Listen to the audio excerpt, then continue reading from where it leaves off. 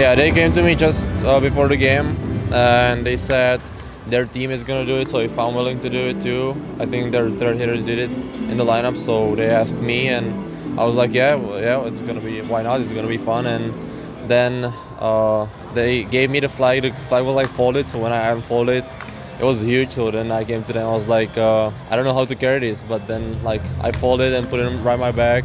And when I came on the field, it was fun, like hearing people cheering. So it was a good moment, good memory for me for sure.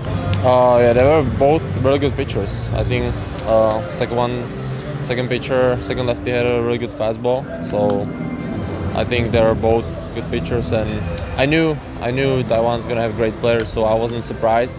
Yeah, I feel very lucky that I could travel all around the world and play baseball, and I enjoyed like playing around the world. I feel like I'm in a great spot with the Giants, so I'm happy.